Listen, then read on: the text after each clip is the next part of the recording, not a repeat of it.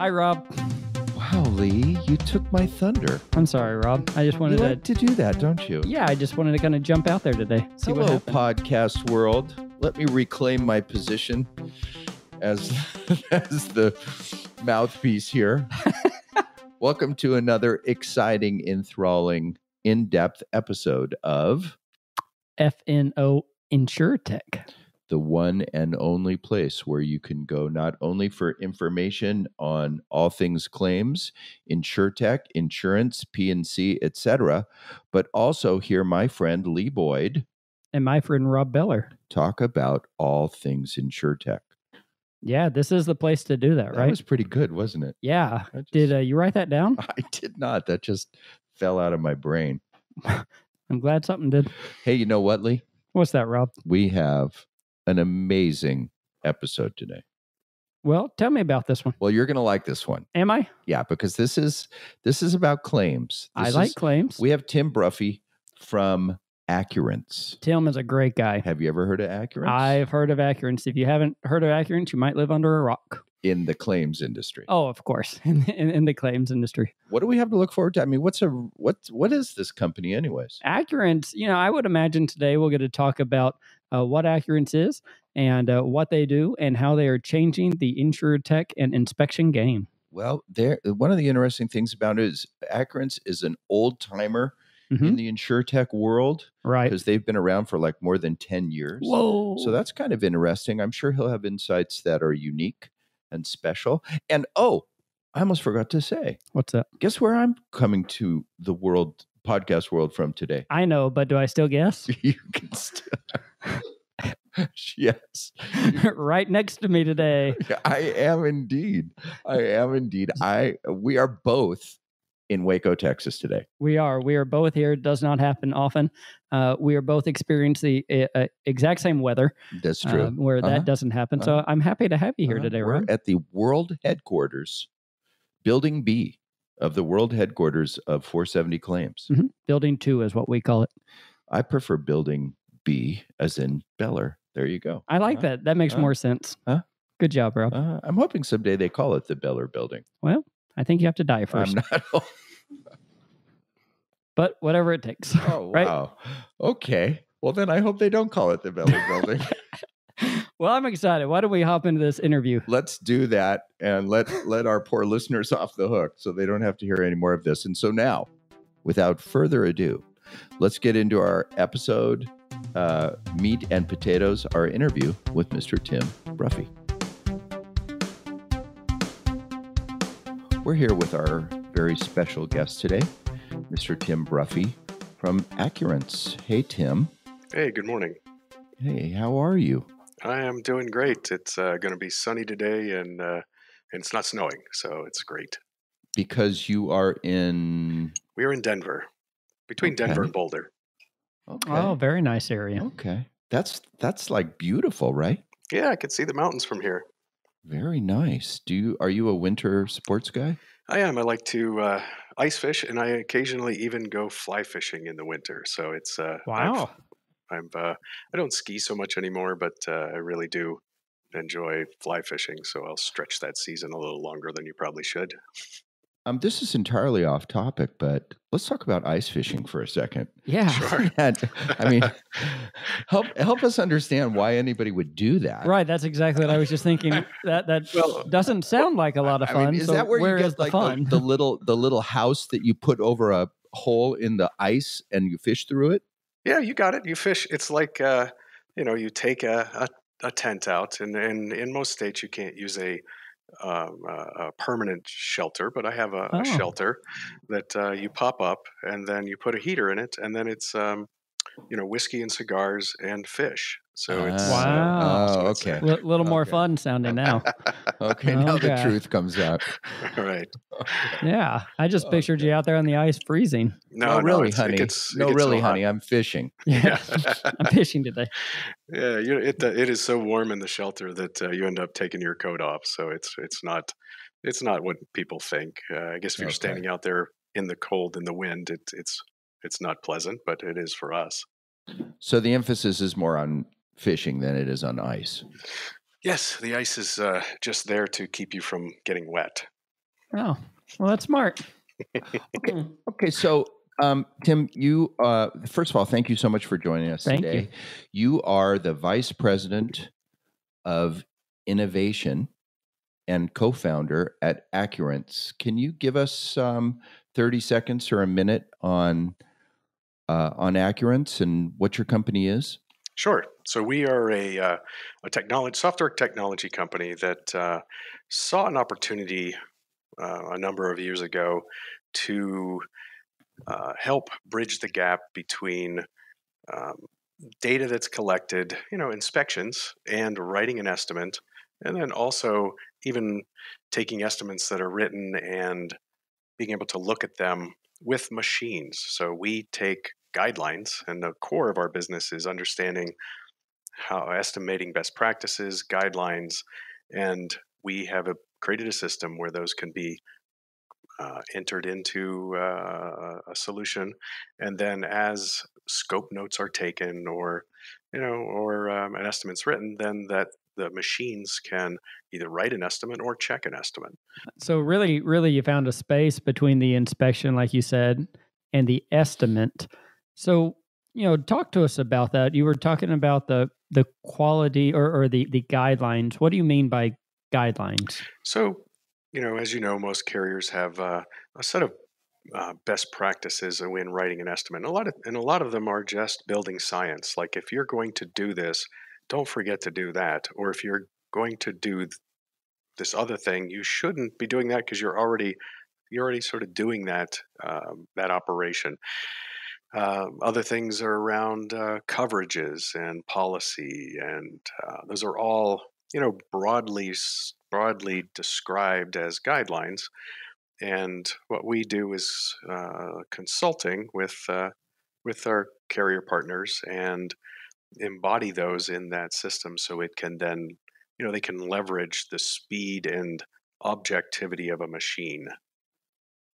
I see.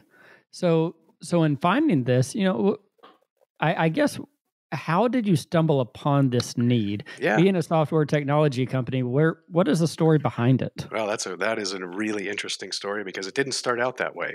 Let's talk about Okay. how it started.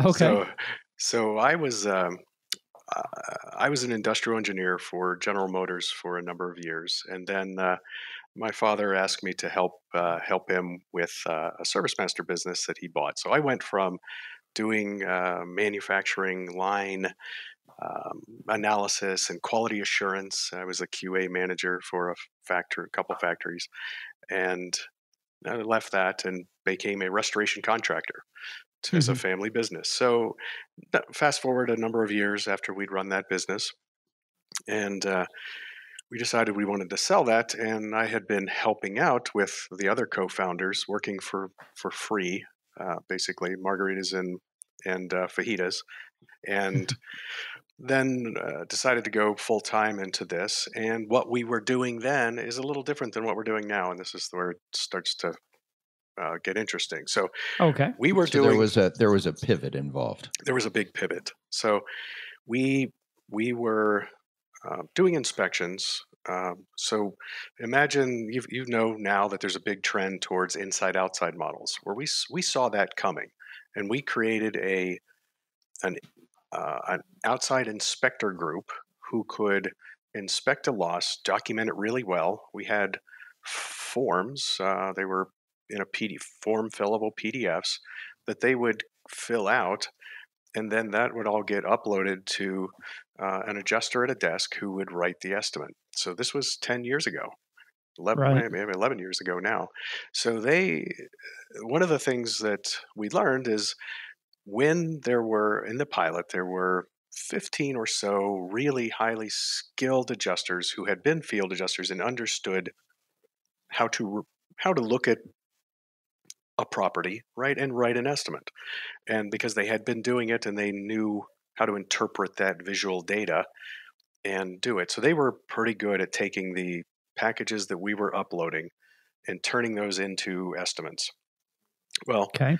so now you have a successful pilot. What's typically happens, right? You want to expand. So we went to full production.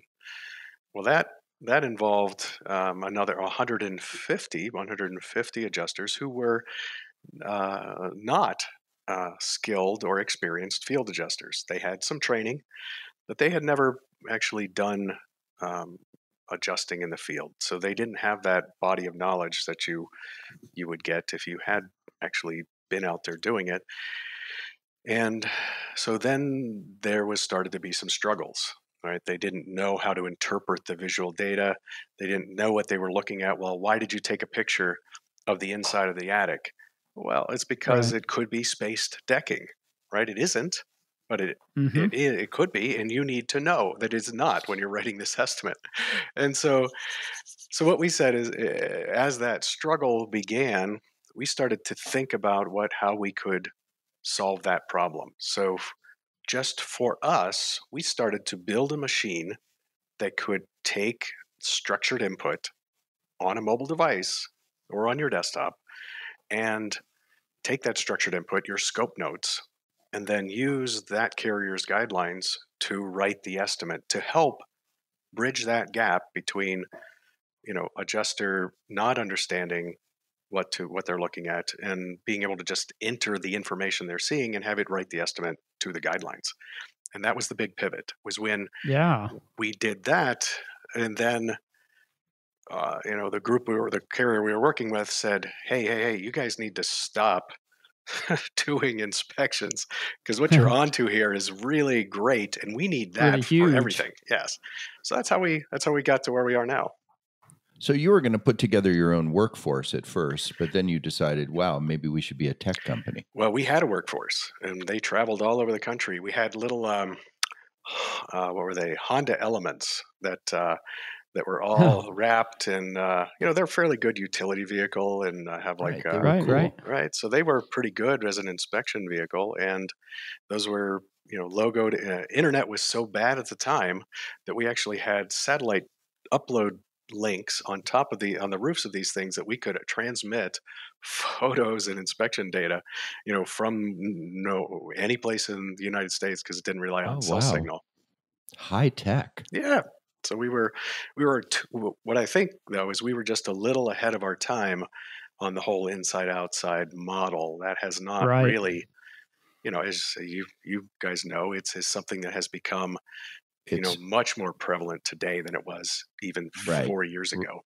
Right. Sure. It's the coming wave. Mm-hmm.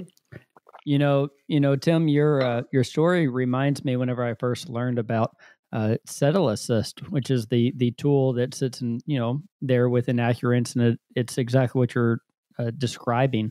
We were working with a top carrier, and they said, "Hey, here's this new tool.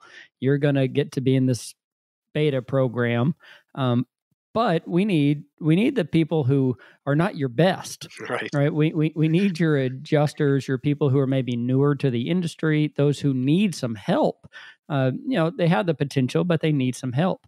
And so your story really aligns with the exact way that back then we onboarded with you by getting you those folks who fit that need. And it was a great success.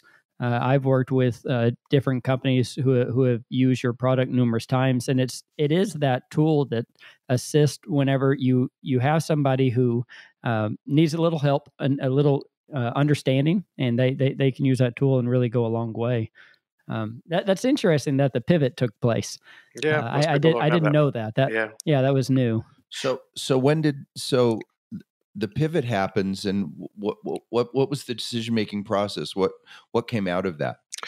So here was one of those other waiting for technology to catch up moments.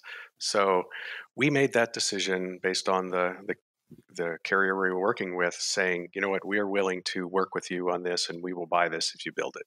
So that was an easy decision, because as you guys know, managing a workforce can be challenging, and I had just done a lot of that with my other business, my Service Master business, and so I was not unpleased to focus on technology. So that that was a fairly easy decision to make. But where the rub came was, think about when smartphones started to get popular. It was not 2010. That was adjusters didn't have smartphones in 2010, but we were already building the software had the engine that could do this that early.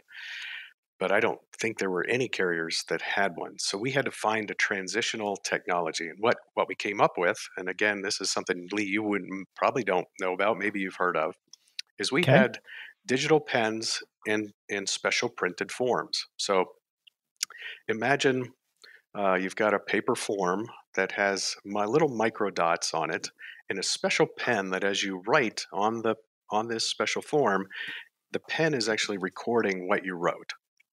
Wow. And then you dock that pen, and it uploads that data to our servers that then could write the estimate based on this paper-based takeoff sheet, scope sheet that you had filled out. Yeah, I had no idea y'all were doing that. Right. So that was more of a bridge technology because, again, no one had a smartphone, and we needed to Right. be able to actually bring it to market. The challenge with that was people's handwriting is awful. My own is terrible. Yes. So Yes. we had a lot of struggles with, is that a G or a C, or is that an L or a 1? So we had to start Right. excluding certain characters because people wouldn't form them correctly, and it was a challenge just to get people to write clearly and distinctly so that the machine could read it. And it was, again, we knew that it was a short-lived thing that would carry us until adjusters got smartphones, and then they did. And when the first smartphones landed in the hands of the adjusting force, we had a mobile app ready to go in both the Android and iOS stores.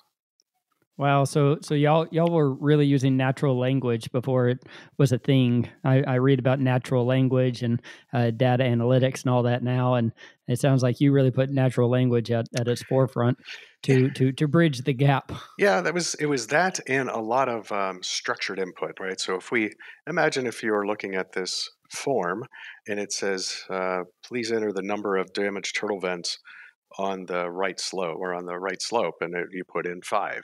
Well, that's Right. we can limit those kinds of fields were easier to read because we could limit the possibilities. They called it a lexicon that Okay. field would actually support your entry on. So we narrowed down what the mistakes people could make by building these lexicons per area where you would do the input. Wow. That's really fascinating. I didn't know that was part of the journey y'all took to get to where you are now. Yeah, it was a lot of fun. Learned a lot of stuff. I'm all about trying new things and learning. So that was a fun one because we had to Right. figure out, we had to build servers that would do all the processing. We had to even print forms and then pad them up. So we would we would ship out pads of I think there were 100 in a pack to out distribute them across the country to adjusters, and handle the Wow. hardware and the pens. We had to ship pens out, and so there was a lot of logistics with that is all gone now because Uh-huh. someone goes to the app store, right, on their phone. They don't have to physically go to a store and get something that they can use. It's ironic you were a tech company that was sending paper out Yeah, to work on. right. It's Yeah, it's because it was a true. field inspection, right? This is what we're talking about. Is mostly someone has to go and lay eyeballs on the damage, and Right. they need to collect that data. And for years, this is one of the synthesis, moments for me. For years, we had just thrown away your scope notes. You've done it, right? You've been an adjuster. Uh-huh. You write them Absolutely. on a little piece of paper and you throw them away. Right. Well, why do that, right? There's a lot of data there, and if you could take your scope notes and turn them directly into an estimate, that really is much more efficient than writing it and then decoding your own handwriting in cryptic little notes and writing an estimate. Right. So you called yourself a technology company earlier. Is that how you guys view yourself? Because it's obviously you have a pretty big claims background and have been around claims for a long time. Yeah, we do, right? We are a technology solution provider, and we focus on on claims and specifically property claims, right? We haven't done anything over in auto or any of the other sort of related property spaces. We focus on homes because that's what we know, right? Being a Service Master franchise, and the other founders actually had experience in Service Master as well. So we all understand how houses are put together and the kinds of things that can go wrong when things go wrong. And that sort of base service matter, service matter expertise Right. helped us do what we needed to do and add that intelligence that lives behind what we're doing. That if you have, as you said, right, Lee, there's a lot of folks who may not have that, right? If you're just entry level, Right. you've probably never may have never pounded a nail in your life. You've Correct. never put a shingle on. You've maybe never have done any of that, and that's getting even more and more common because people, how many kids go out with their dad and strip the roof off and replace the roof today? That doesn't happen very often. Right. So the knowledge that got transferred in previous generations, and what made adjusters good adjusters, was they were coming to the workforce with a base knowledge of construction. Well, I don't think that's very common now. Right. My son was an adjuster for many years. He's not any longer, but he came to the business with no background. He had a lot of technology skills, which really ended up helping him a lot in becoming a good adjuster. Yep. Because that's where it is today.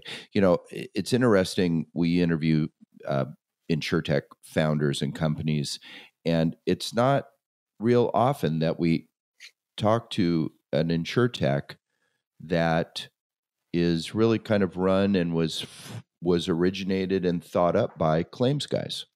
Right. And I think that's probably a big advantage. Wouldn't you agree? Oh, it is an advantage because when you're going to, number one, the solution you build is practical, right? You know what works and what doesn't work in the field. You know the capabilities of the people that you're going to be working with, and you're not going to build something that looks really slick but doesn't work, right? It doesn't solve the core problem. And because we are practical claims guys, we focused a lot more, maybe to our detriment, on the functionality than we have on the way things look. Lee, our app is very utilitarian and works great. We're in the middle of Right. a rewrite to make it look nicer and be a little more responsive and those kinds of things. But its base core functionality is to capture data, right? It can make it very easy to take a photo by just double tapping on any label, and then it takes the photo with the camera in the phone and then puts the caption in for you automatically. Well, I don't know Yeah. that someone who didn't come from a claims background or an inspection background would know that was a problem that needed to be solved. Right. No, you're absolutely right. Using all of that background knowledge is what has allowed you to continually build and pivot the way you have. Yeah, and our we have a great relationship with Xactware. We have worked over the years to support each other, and our products, all of our products, integrate well with Xactware. And again, some of that is because we had prior experience, because we were claims guys and went to their conference and knew a lot of the people there, just because we used the stuff. I was a user of Xactimate since 1992. So, Wow. so that was back in the old DOS days. So that was another piece of this that helped us get to where we were going, a little faster. I think because we had a relationship, we understood the solution, we understood how to bridge that knowledge gap, because we had experienced the knowledge gap ourselves. Well, you bring up a good point about Xactware, and that's a question I had for you. You talked about how this tool allows an inspection to turn into an estimate, and we didn't say Xactware at the beginning, but is that the platform that is used and inspection takes place? things are done, and then we're able to produce an Xactimate estimate? That's correct. Yeah. So Okay. the process starts with as you well know, again, you get an assignment from a carrier, but that all comes through Exact Analysis and then into Xactimate. So we integrate tightly with Exact Analysis and Xactimate to make all that seamless. Right? You don't have to rekey the policyholder's name or any of that. It all just flows back and forth. We get data. We set up the inspection. We have integrations with both EagleView and Geomni to pull in the data that they provide, and then from there, the inspector or adjuster or even a contractor can fill it out, and then once they push Create Estimate, that shows back up in Xactimate. They can then finalize it, apply coverages or whatever they need to do, deduct deductibles, and then push, basically close, job upload, mark complete, and then that all happens on the Xactware side. Our newest solution, actually kicks in at that point, and so what we can do now is we took all that engine and that knowledge that we had, and we said, well, and this was again something we built for ourselves first. So let me talk a little about the origin story. Settle Assist writes an estimate. Adjuster puts their hands on it. They can make changes to it, and then they mark it complete. What we wanted to know was, well, what are they changing? Are we out of calibration on the guidelines potentially? Is there some drift happening we're not aware of? What are we missing in our inspection application? Something that's common. So we built a solution that could take that estimate after it had been finalized by the adjuster and pull it into our solution, and then look at it and compare it to the estimate that we sent. We can also, and this was where one of those aha moments, we can now compare that estimate to one that was compare that estimate to the guidelines. And so we're now able to do that. It takes about 6 seconds, and then we can fire off either through a different mobile app that we have that can give you that, or just a report that says, hey, on line 16, if you're going to do that, you probably should document your file with an F9 note. And things like that, right? It does a lot more than that, but that's just an example. And then the next time, let's say the adjuster opens that up, or inspector opens it up, makes the correction, then we have a rule. We can, as part of the configuration, if there's an F9 note, and even if there's an F9 note with one of these keywords in it, it can even be that smart. It will then allow it to go through without saying, hey, on line 6, you forgot to put your F9 note. Right. So that has been eye-opening for us, because we got that data on what people are changing, but now that solution is becoming very popular with carriers and with all sorts of groups, managed repairs, because it can take an estimate that was written by anyone. It has a very shallow learning curve, because it's a report that tells you what to do when you get it, right? You're on line 6, on line 10, whatever it is. It gives you instructions on potentially how to remediate that. You bring up a very interesting point. It sounds as though you are able to collect a large amount of data. You're able to understand not only how people are scoping losses, but then how they're changing them, what they're doing with it. You're probably able to track trends and give that back. What do you do with this mountain of data that you have? And am I correct that you collect a mountain of data? We do collect a mountain of data.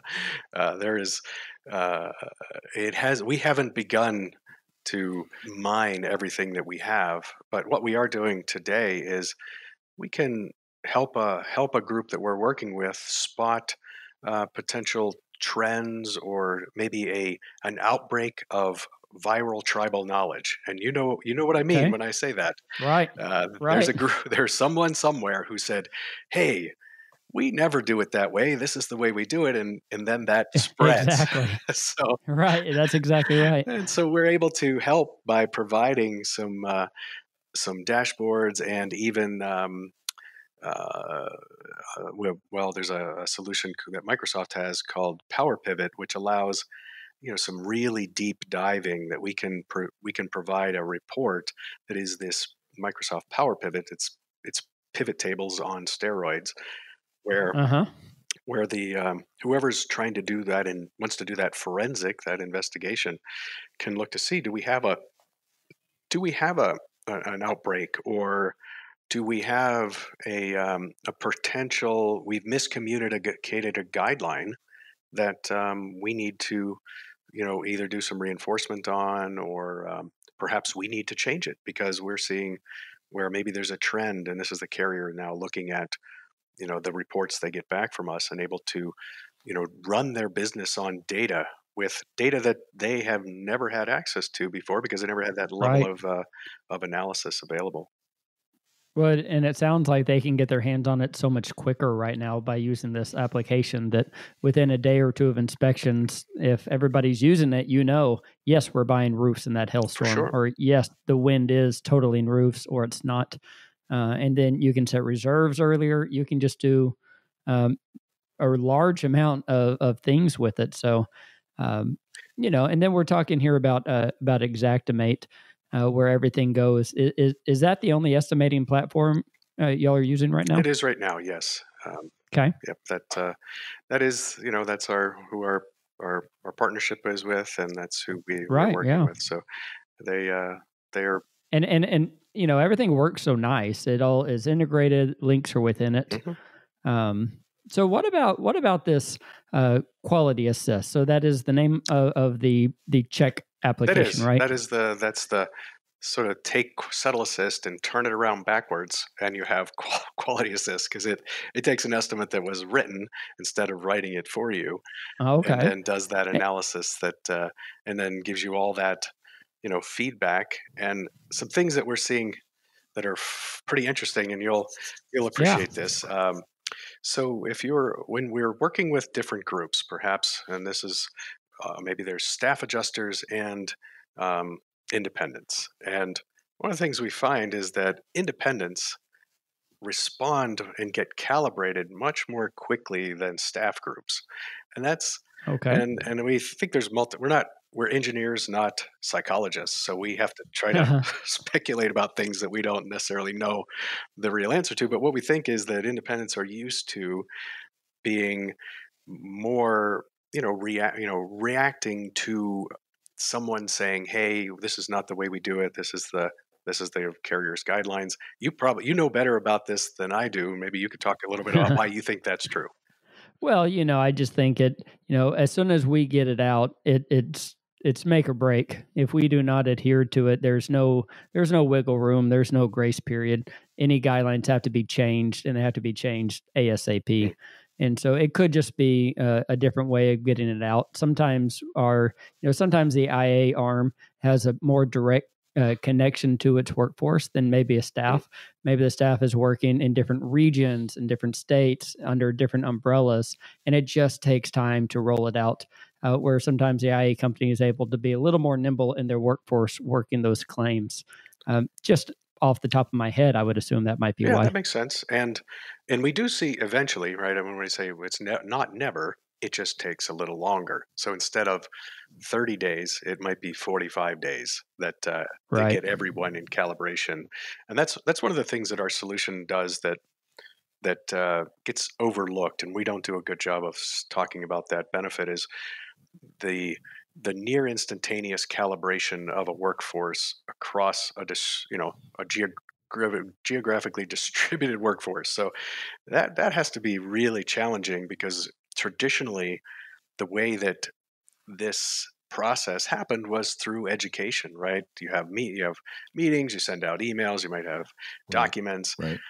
seminars, all those things. But we do two things. One, we work with the carrier groups to help them define their guidelines maybe a little more black and white than they traditionally have, and then disseminate those to the people that are actually doing the work in near real time. And so that process of calibration we couldn't see it with Settle Assist. We didn't necessarily know. We knew how often people used it and things like that. We didn't know how often they were changing things. So that, again, that's why Quality Assist was born. But we're now able to even see how long does it take for that calibration process to happen. Right. And then I'm wondering, can Quality Assist work on an estimate that's not associated with Settle Assist? It sure can. It could be for any peril. Okay. It could be a vandalism So it's or a freestanding. It is freestanding. Product. They can go together, but they can very well be freestanding. We have, any peril set up. We even have an NFIP guideline set that has been Very created, nice. which is, if you've ever done NFIP work, there's a lot. It's government, so there's plenty of Right. plenty of rules around it.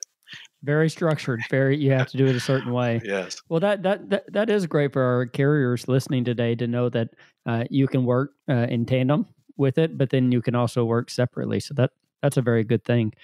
And then you have one more use case that I'm aware of that your website even talks about, and this is the collaboration tool.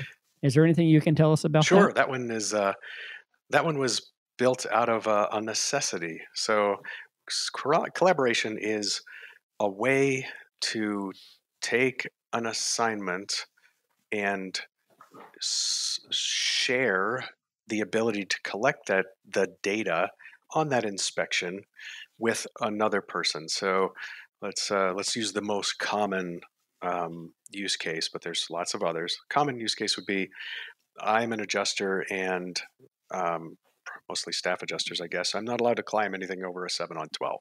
So I have to have someone come out and assist me in that inspection, and they'll get up on the roof and look at it for me and then give me that data. Well, traditionally that was delivered as a PDF and maybe the adjuster's SD card in the point and shoot camera, and that's how they would hand that back. So then, Right. you've seen this, and then someone the adjuster had to take that information from the inspection PDF and then enter it into Xactimate and create an estimate. Well, what we did was we made it so that without having an account, right, the adjuster on site can simply enter the email address of the person that they want to collaborate with. It could be either as an adjuster at a desk, or it could be someone that's out in the field, and you send that collaboration assist request off to this inspector, who then gets a special, let's call it a special reduced functionality version of Settle Assist. And they can take photos and caption them, and they can collect data. But once they're done, right, they don't write the estimate. They just need to return that to the adjuster, who can then finalize it and add maybe the elevation damage, or if there's interior, they can add all that in Settle Assist, push the button, and it'll write the estimate. So all that data flows back, doesn't have to get rekeyed, and all the photos with their captions show up in Xactimate, and it just is a much more efficient workflow. So I want to talk a little bit about being an InsureTech company. Our audience has a lot of carrier folks in it, but also a lot of people from the InsureTech world. And it's kind of funny that, a company founded around 2007 makes you an old timer in the world of InsureTech, but frankly, you are. I mean, you guys are an early entrant to the InsureTech world. Wouldn't you agree with that? For sure, right? We were actually a few years ahead of our time, I think. It has taken. Right. It has taken. Well, I will share an observation I've made about that, in that Please. it seems that about 4 years ago there was all of a sudden an awakening to the fact that machines can assist us in writing estimates and checking estimates. Before that time, in our early days, what you would have is a lot of folks who would say that writing an estimate is like is what a craftsman does. Writing estimates are things that you handcraft, and each one is unique and special. And Right. that Right. Like art. it was Like an art. art. Adjusting is an art. You've heard it. Uh, Yes. and so that change started to change. I think about the time InsureTech started to become a thing. There was all of a sudden this. You hear things like straight through processing and all the things that Right. Lemonade had their little thing about. We can replace that camera for that homeowner and that policyholder in 6 seconds or something. So people's Right. eyes and attitudes started to change, that machines can indeed help us. Computers and systems and robotics and all those software robots can actually help us be more efficient, accurate, objective, make policyholders happier. They can um, get more data than they've ever had. They can manage their workforce in a different way. So that that didn't really catch on until 4 years ago. And those first few years were tough because you had to sell past the art of this solution. This is adjusting isn't an art; it's really a science. Right. And here's how you apply that science.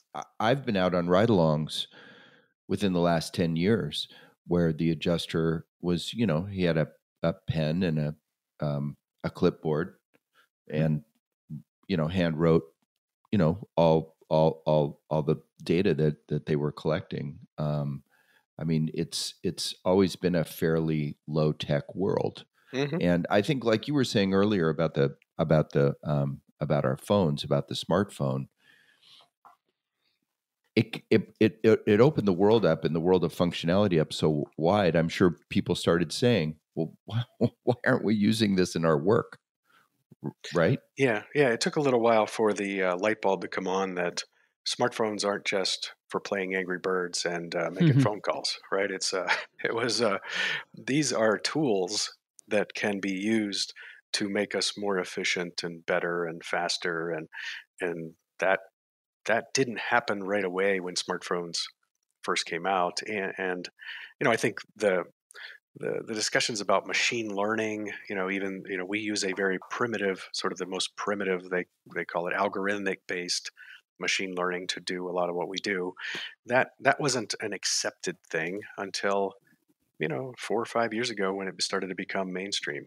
Even storing data in the cloud, we have our own servers and our own cloud, and I'm air quoting cloud, um, that we store our data in. But that has even become more okay in the past couple of years than it would have been completely forbidden. Unacceptable. That's right. Yeah, in the Yeah. prior years. Yeah. So it must be weird for you guys you were kind of out there on your own. There wasn't even a word InsureTech yet. And, you're this technology company in an art form, if you will. And so what's it like today? I mean, it must be very different. You're one of many voices instead of kind of a lone evangelist out there on your own. What now you're part of a whole movement. Is that different?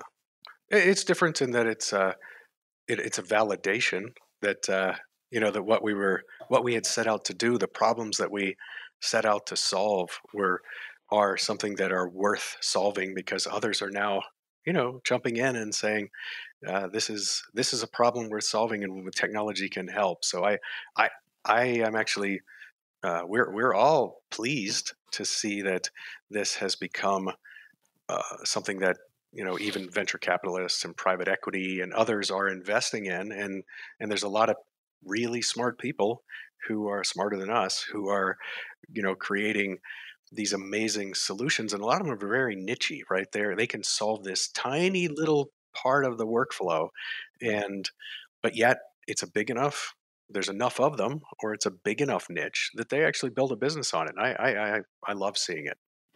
So during our conversation here, it just gets my brain thinking, uh, where this can take us, where your tool can lead us down. And y'all are full of visionaries, because we go to a lot of InsureTech conferences and we see people who are doing inspections, and we see people who help. But you saw the future before before anyone else did. I'm curious, is there any way you can give us a little insight into y'all's roadmap? What is next? Where can we expect to see you? A lot of it is a lot of things are evolution, not revolution, and a lot of what you'll see from us will be evolutionary, but may appear revolutionary.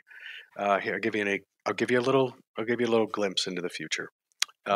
Okay. So one of the things that is a very high opportunity within most adjusting organizations is applying the proper coverages based on the policies and endorsements, because it can be a can of worms trying to figure out for the poor guy who's doing that job, applying the right. So this form, this policy, then gets overwritten in a bunch of ways by an endorsement, and people forget to catch that. Mm-hmm. So it's normally one of the, if not the top opportunity. So here's what we're doing: we are working to gather those policies and endorsements and know what they mean for each carrier, so that as we're either writing the estimate or reading an estimate someone else wrote, we'll be able to say, hey, this is an ACV on that part of this. Maybe it's an ACV roof, Mm-hmm. and there's no endorsement, or it's a backup of sewer and drain, and there's no rider to give them more coverage. We can get a lot smarter by having more data. Right. That is next level stuff right there. Yeah. Does this tie into the recent acquisition? You guys just announced a very recent acquisition within the last few weeks. It does. We were looking to expand our offering, and this is kind of ironic because our solution started out, the initial offering was, hey, we'll go do inspections for water losses, right, and help you with that. Okay. And then our flagship carrier, first carrier, said, no, our biggest problem is wind hail. You need to go solve that and learn roofs. So that was something that was a bit of a twist. But so now fast forward to today, and we because of the things we do, we get a lot of requests to start applying our logic patterns and the solutions that we build to more and in different perils. So water mitigation, and the acquisition you're talking about is our recent acquisition of National Water. And Okay. National Water is a water mitigation auditing company. So you can imagine software company. So you can imagine Quality Assist for water mitigation. Wow. And their roots, so they've been around a little while, their roots are in NFIP. They started out auditing the mitigation part of the National Flood Insurance Program estimates that had that mitigation, and then helping guide that that adjuster to get to a science-based. And as you know, right, the S500, the IICRC S500 has a set of rules that are, psychometrics and, the science of drawing a property. And there's a lot of guidelines that apply there, but then there's also some carrier rules that get tacked on that. So it's a perfect fit because they're doing the same things we do, but they are already doing it for mitigation. They also have a solution that's much like Quality Assist, where if an adjuster gets on site and there's been no estimate written for mitigation, they can enter their scope notes, as this sounds familiar, into the mobile app, and it will write the estimate for them. So that it's a perfect marriage, and we're very excited about that. Neat deal. Well, we were really excited to have you with us today because we've spoken, Lee, and you guys have done a lot of work together, and Lee's always spoken so highly about your tool. And we wanted to have the perspective of somebody who's been working in the area for a long time, and it's cool to have claims people on who speak claims ease or whatever whatever our language. Natural language. We've really enjoyed it. I hope that you would come back and join us again as your tools and products continue to evolve, as you said, and keep us up on what's going on. For sure. This was great. Really enjoyed the discussion, and hopefully someone will get something out of it somewhere. With my, I'm sure they will. Okay, thanks, Tim. Thank you, Tim. Thank you. You guys have a good day.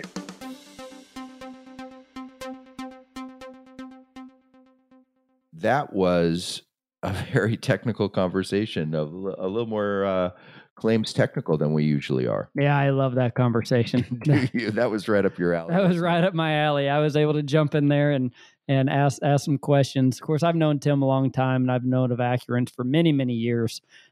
So I'm very, I understand their product, but it's great to always have that kind of conversation.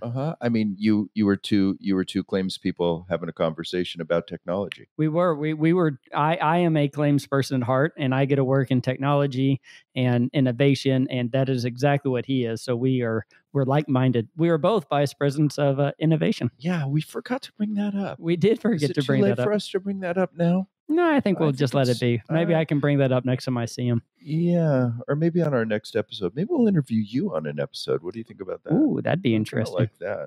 Lowest viewership yet. So let's talk about a couple things. These guys are visionaries. I mean, they got into this a long time ago. They were claims guys. Right. Very interesting. You know, they were people who saw that they wanted to do something, and they went down a path, and they went deep down a path all the way to having vehicles, creating these, ways to use these pins that write back to computers. I didn't know about that. That was very interesting. Very interesting. But a lot of times we interview these InsureTech companies, and they have a path that they're going, and no one's going to change their mind. That's what I do. I do this, and I'm going to do that well, even though you might want something different. Right. Where this company said, you know what? I don't mind pivoting. I don't mind being nimble enough and change. And whenever we change, we're going to go full force. And that's what they did a couple of different times. Yeah. The pivot, the concept and idea of pivot is really integral in the tech world. And there's company after company after company that was heading down one path. They saw a dead end. They pivoted as fast as they could, and they turned out to be, a big winner. I mean, I know several examples of that. In fact, one of my favorite podcasts is Masters of Scale. Right. And they have an episode on pivoting. Oh, okay. But it's interesting to talk to a company that has really, obviously, successfully done it. Right. And really at the end of the day, at the beginning, they wanted to help inspections. Today, they are helping inspections. But the way that they got to there was very different than what they ever envisioned. They thought they might be the workforce. They thought they might just be an inspection helper. And now they're helping you produce accurate estimates at the beginning and at the end. There was some conversation around your very favorite word in the world. And what is that? It's a 4-letter word. You're going to have to help me out on that one. Okay. Do we have a ability to bleep out? Beep. It's data. Oh, data. Data. Yeah, that, they just got my mind racing whenever I'm thinking about the mountains and mountains of data, how long it takes to do inspections. What is the most used in inspection? What are they seeing? If I do a claim in Denver, what am I replacing? Quick references for insurance carriers for reserves, accurate estimating, just the amount of data that they can do.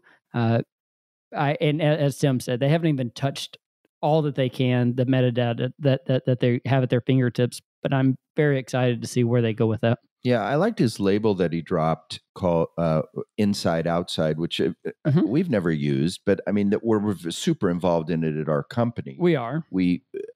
That's the big trend that we see is that there's a outside resource who gathers the data and an inside resource who writes or works with the data and puts it into a finished form to send back. Yeah, and they're trying to connect those worlds because a lot of times you have a desk adjuster who says, I need an inspection, please give it back to me. And they're coming back in PDFs, they're coming back in photos, they're coming through in loose assets where they're trying to build the gap and say, go ahead and collect it, and then we'll give you an estimate.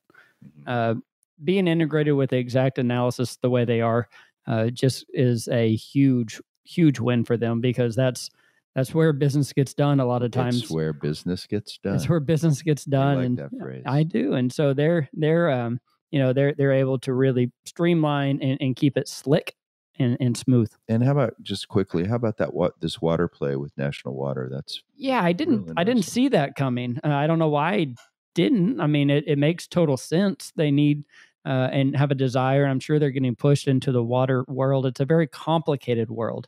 Water losses are not typical health. They're very complicated. And so why not have that purchase? Why not have that force behind you and really do the best water claims that you can? Well, we're really grateful to Tim for his time today, and really grateful to Lee for talking so much today. We're going to give him a hard time about that for a while. So if you're a regular listener, please join in and let's give Lee Boyd a hard time. And it's a pleasure to be in Waco. It's always a pleasure to be here and to share the place with you and the microphone. Thanks, Rob. But it is nice to have you sitting right next to me. It's nice to sit next to each other and do a podcast, isn't it? Yeah, you actually leave soon, right? Yeah. Just curious. Not soon enough, trust me. And for one of the last times, our slowly transitioning out producer, Anthony Suter, has a message for everybody. Yeah, guys, just like we tell you every week, one of the best ways to give us feedback or show that you appreciate and like the show is give us a rating, review wherever it is you listen to your podcasts, and also tweet at us. Our Twitter handle is @podcastfno. You can also follow us on Facebook. It's facebook.com/FNO podcast. And we'd really appreciate it if you guys shared this with other potential listeners that you think would enjoy these interviews. Thanks, Anthony. And thank you, Tim and Lee. Thank you, Rob. And I can't wait to see you. I think I see you probably next at PLRB. Yeah, PLRB. That's a very exciting time in our industry. Very exciting time for us. So thank you, Podcast World, and we'll talk to you next week. Bye, everybody.